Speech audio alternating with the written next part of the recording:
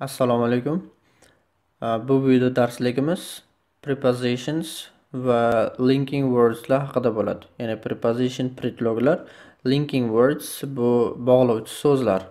Bular haqida video darsligimiz davomida to'liq ma'lumotga ega bo'lasiz. Undan oldin rasmdagi misolga e'tibor bersak. Misol uchun, were you born at home? Sen uyda tug'ilganmisan? At. Demak, bu predlog. No, I was born in hospital. Yo'q, shifoxonada tug'ilganman. Oh, how awful. Were you ill? Qanday yomon. Sen kasalmiding? Bu yerda at va in ga e'tibor bering. Preposition of places. Joylarga nisbatan ishlatiladigan predloglar. Bularni mana bu yerda ko'rib chiqamiz. In, inside, ichida, on, ustida, at, ma'lum bir joyda, yonida degan ma'nosi ham bor. Near, yaqinida, under, ostida, above, yuqorisida. Between, bu o'rtasida. Below, ostida, tagida. Among, orasida. Round, around, atrofida. Next to, by, beside, yonida. Opposite, qarama qarshisida. Behind, ortida. In front of, oldida. Against, qarshi. Prepositions of movement, harakat predloglari. Of, tark etmoq, joydan ketmoq. Out of, biror narsadan tashqari. Onto, ustiga. Into, ichiga. Through, orqali. Up, tepaga. Down, pastga. Over, yuqorisidan. Along, bo'ylab, yoqalab. Across, kesib o'tmoq. From to, biror joydan biror joyga. Past, o'tib ketmoq. Towards, ga tomon. Mana bu predloglar bu ish harakatni ifodalovchi predloglar hisoblanadi. Misol uchun, in cities, in towns, in streets, in the suburbs, in an armchair, in danger, in the middle of, in queue. Da ma'nosida in ishlatilyapti. Shaharlarda, qishloqlarda, ko'chalarda. In an armchair, kresloda. In danger, xavfda. In the middle of, ya'ni o'rtasida. In queue, navbatda. At house number. At home. At school. At university. At work. At the bus stop. Uyda, maktabda, universitetda, ishda, avtobus bekatida. Ya'ni at bu ma'lum bir joyni ifodalash uchun ishlatiladi. On the left, on the right, on the floor, on the outskirts, on a chair, on foot, on holiday. By bu orqali degan ma'noni bildiradi. Transport vositalari bilan ishlatilishi.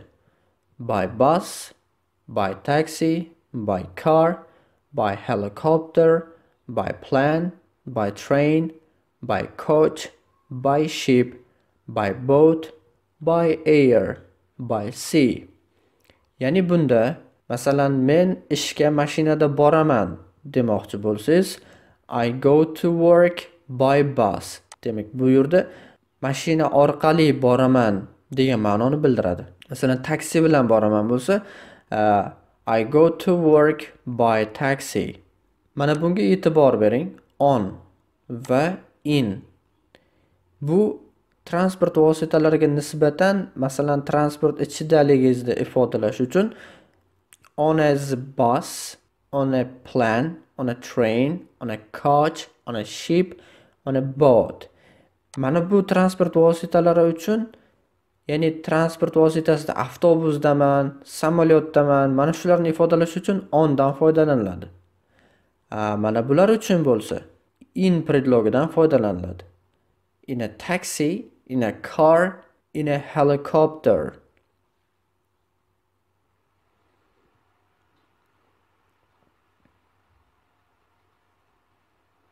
Vaqtlarga nisbatan ishlatiladigan predloglar.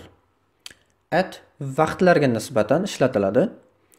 At 8:15 am, at night, at midnight, at noon, at the weekend, at the moment. In predlogi, in the morning, in the afternoon, in June, in summer, in 1991, in the 20th century, in a week.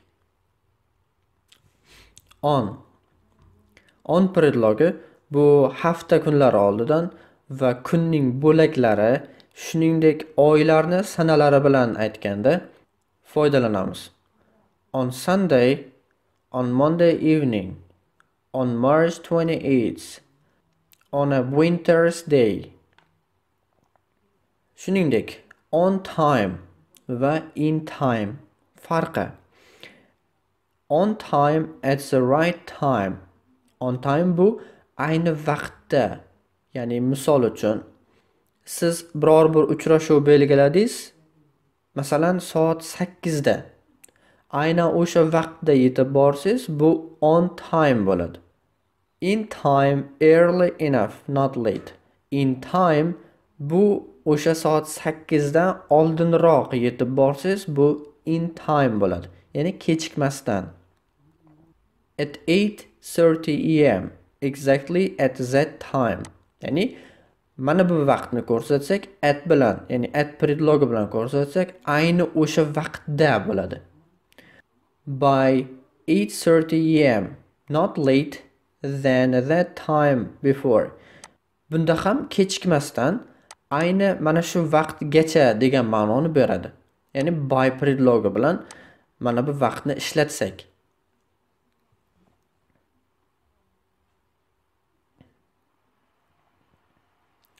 Linking words. Linking words show the logical relationship between sentence or parts of a sentence. Linking words. Bog'lovchi so'zlar. Bular ikkita gapni bir-biriga ma'no jihatdan bog'lab keladi yoki gap bo'laklarini bog'lab keladi. Qo'shma bog'lovchi so'zlar. Ya'ni bu so'zlardan keyin biror bir informatsiya berdingiz va o'sha informatsiyaga qo'shimcha qilish maqsadida mana bu bog'lovchilardan foydalaniladi. Yoki misol uchun bitta mahsulotni, bitta narsani sanadingiz, yana boshqasini qo'shmoqchisiz, mana shu vaziyatda ham biz mana bu bog'lovchilarni qo'shsak bo'ladi. Misol uchun ular quyidagilar: and, both, and, also. Misol uchun, she is both clever and beautiful. E'tibor bering, both clever.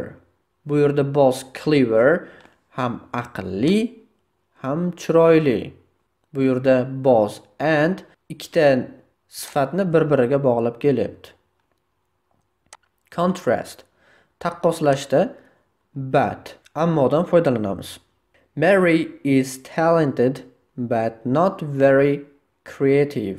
Maria talantli, ammo juda ham yaratuvchan emas. Cause, reason. Sababni ifodalash uchun because, so dan foydalanamiz. Ya'ni bular chunki degan ma'noda ishlatiladi. She took an umbrella because it was raining outside. U soyabon oldi, chunki tashqarida yomg'ir yog'ayotgan edi. ma'no jihatdan ikkita gapni bir-biriga bog'lab kelyapti. E'tibor bering. Bu birinchi gap bo'lsa, mana bunisi ikkinchi gap hisoblanadi. Mana bu ikkita gapni bog'lovchi, ya'ni linking words hisoblanadi. Qo'shma gaplarda conditions: if, unless, or. He want to go to bed unless you tell him a story. Bu yerda ham ikkita gapni bir-biriga unless bog'lab kelyapti. Agar hikoya aytib bermasang, u uxlashga yotmaydi. Mana bu unless agar shunaqa qilmasang, ya'ni agar hikoya aytib bermasang degan ma'noda ishlatilyapti. Bu yerda ham ikkita gapni bir-biriga bog'lab kelishda mana bu linking words bog'lovchi so'zdan foydalanyapmiz. Purpose maqsadni ifodalash uchun to, so that. Sandra wrote down Helen's home address so that she could visit her the following week. Sandra Helenning uy manzilini yozganligi uchun u keyingi hafta unikiga tashrif buyuradi. Bu yerda so that ligi uchun degan ma'noda kelyapti. Bu yerda ham bog'lovchi sifatida ishlatilyapti. Time vaqtlarga nisbatan bog'lovchi so'zlarni ishlatilishi.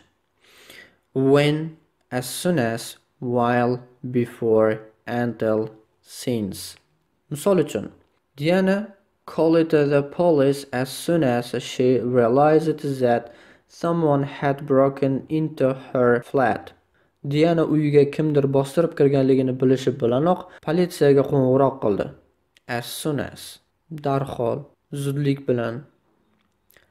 Place joylarga nisbatan bog'lovchi so'zning ishlatilishi.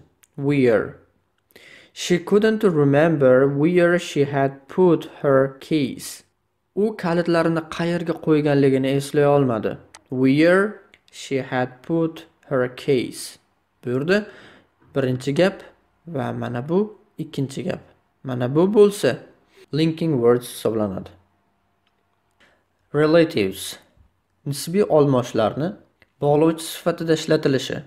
Who, whom, whose, which, that, what. Misol uchun, that's right. Which one belonged to my great grandmother? Bu yerda which bog'lovchi sifatida ishlatilyapti. That's right. Qaysi biri mening katta buvimga tegishliligi aniq. Listing point events. Ya'ni biror bir hodisalarni yoki biror bir narsalarni ketma-ketlikda sanashda ishlatiladigan bog'lovchi so'zlar. To begin boshlanishida. First birinchi, first of all birinchidan. First I put on my pajamas. Ya'ni bunda birinchi mana bu ishni qilamiz yoki birinchi mana bu narsalarni qilamiz. Mana shunaqa vaziyatda biz mana bu bog'lovchi so'zlardan foydalanamiz. Davom ettirishda. To continue. Secondly. Ikkinchidan. Then. Keyin. Next. Keyingisi. Misol uchun, mana bu yerda first bitta gapni boshladingiz, undan keyin unga qo'shimcha sifatida secondly ikkinchidan deyishingiz mumkin yoki next keyingisi deb boshlab ketishingiz mumkin. Misol uchun, then I brushed my teeth. E'tibor bering. First I put on my pajamas. Pijamamni kiydim. Undan so'ng then undan keyin I brushed my teeth. Tishlarimni yuvdim. To continue yana davom ettiramiz. Finally I went to bed. Oxirida uxlashga yotdim bo'ladi. E'tibor bering bog'lovchi so'zlarga. Boshlanishida first I put on my pajama yoki first of all I put on my pajama. Secondly I brushed my teeth yoki then I brushed my teeth. Undan so'ng finally I went to bed. Mana bu bog'lovchi fe'llar sizning bir nechta gaplaringizni bir-biriga ma'no jihatdan bog'lash uchun ishlatiladi. Qisqacha xulosa qiladigan bo'lsak, linking words bular sizning gaplaringizni yoki yozayotgan ishlaringizni ma'no jihatdan bir-biriga bog'lash uchun foydalaniladi. Bu video darsligimiz mana shulardan iborat.